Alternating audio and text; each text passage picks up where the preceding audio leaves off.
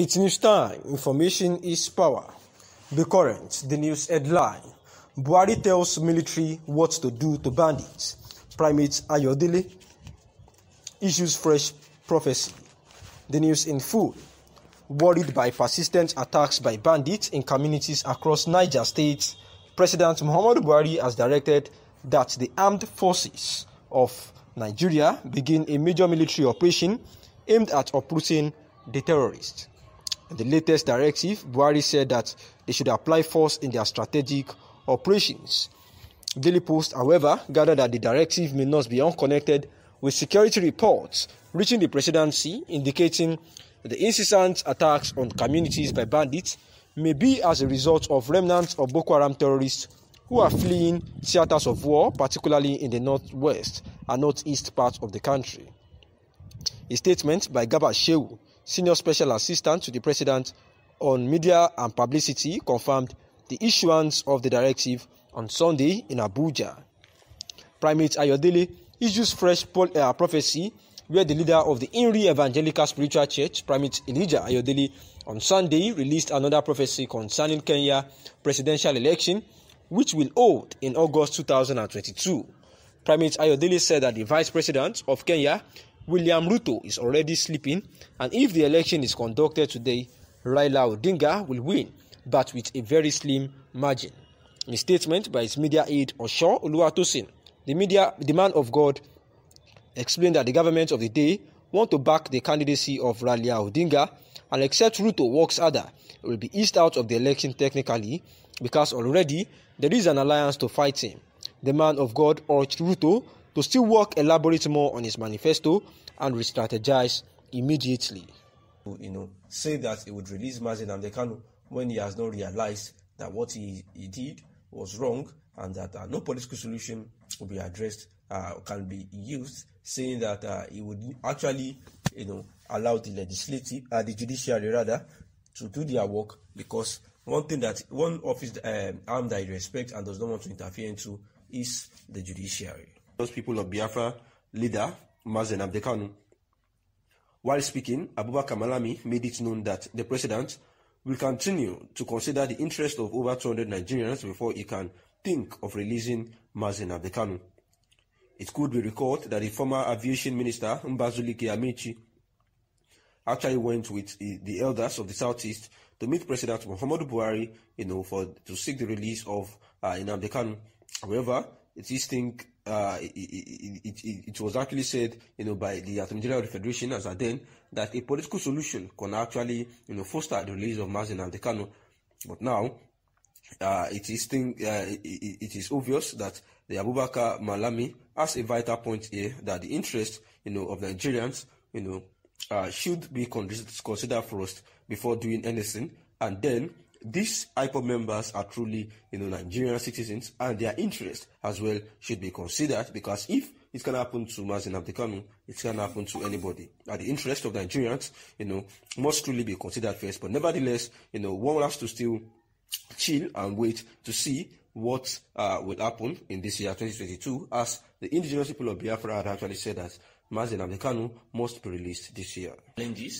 Kanu stated that the action of the defendants on a solitary confinement is inhumane, degrading, and constitutes a breach of Section 34 of the 1999 Constitution.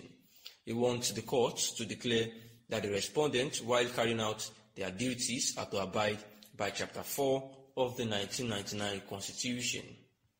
Kanu is praying the courts to declare that he is entitled to the enjoyment of his rights to dignity of human person as enshrined under Section 34 of the 1999 Constitution. He also wants the courts to order the respondents to immediately allow him appoint legal practitioners and medical personnel of his choice from any government hospital to review his health file. Kanu equally wants the courts to direct his movement from solitary confinement to where he would be allowed, to pray and practice his faith unhindered in line with constitutional provisions.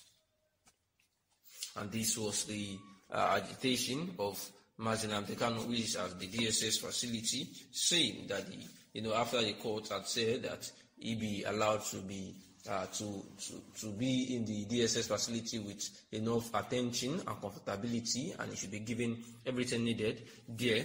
And says that in the suit filed by his lawyer, Maxwell Okpara, says before the High Court that he's still denied of food and medical care, clothes of his choice, and tried to practice his religion.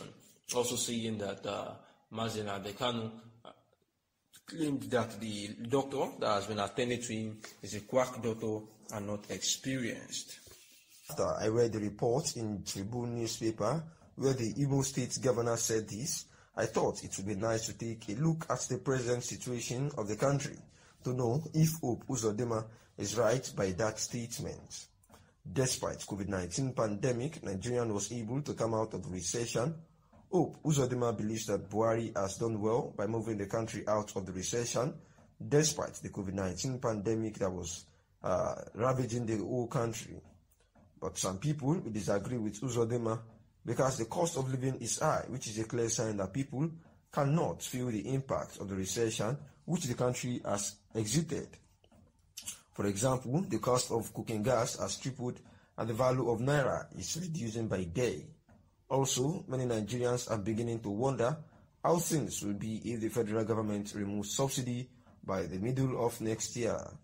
In addition, the insecurity in northern Nigeria has made it impossible, for farmers to go to the farm, and the consequence is an increase in food commodities like onion, yam, and tomato. I want to believe that Hope Uzodinma made a political statement because ordinary Nigerians who are battling hardship will disagree with him that Nigerians are happy with the president. People are joining the APC. What some people will ask is if joining the APC is a yardstick to measure the rate at which people are happy with the president. Uzodinma forgot that ordinary Nigerians who struggle by day are after survival and not political power. It is common sense to say that people who join the APC are this time looking ahead of the 2023 general election. While Uzodinma is entitled to his opinion, I doubt if ordinary Nigerians who are complaining of the high cost of living will agree with him that people are happy with President Muhammadu Buhari, and that is why the APC is welcoming new members. This may be outrightly wrong, saying that the people are joining APC because they are happy with President Muhammadu Buhari, looking at the adverse effect of the COVID-19 pandemic and also the clear sign of impact of the recession which the country had just exited, where the cost of foods, gas, and many others are just so high that Nigerians are beginning to wonder if the federal government, would actually increase yet again, remove yet again the subsidy and the adverse effect on the Nigerian populace. Next Saturday to witness the presentation of a classic book written by Governor Hope Uzodinma. The book, titled Reflections on the Igbo Question, is a bold attempt to situate the marginalization of Indigo in Project Nigeria and how best to overcome it. Thanks for listening, and that is the news.